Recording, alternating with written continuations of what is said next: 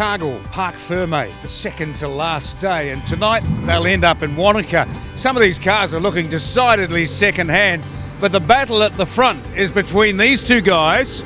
This is Jeff Judd, who leads the event by 50 seconds, and the Englishman, Vince Bristow, is right on his tail, and they are duelling all day, and there's only a few seconds in almost every stage. One long stage, Jeff Judd managed to pull about 30 seconds out of him, and that's where it remains at the moment. We'll see how they go tonight in Wanaka.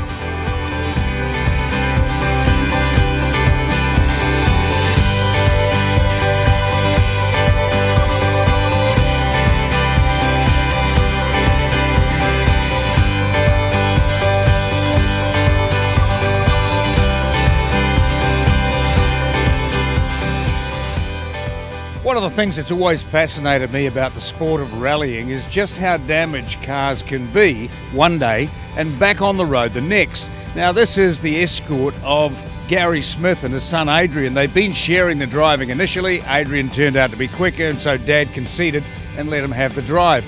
We think this one's probably past it right now, but cars like this can be repaired and back on the road sometimes in a few hours. Gary Adcock's lovely BMW, and in the results he'd been running right behind Dave Strong in Challenge. All of a sudden yesterday disappeared from those results and out of contention. What happened? We had a problem with the starter motor. Pulled up at the service park and had to wait 10 minutes before we were allowed in.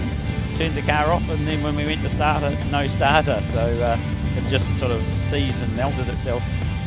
So we didn't have a replacement in the kit, otherwise we wouldn't have lost the 3 stages in the afternoon. Had to send the crew to Dunedin to get one, so lucky they sourced one from there and fixed it overnight, and we're back today.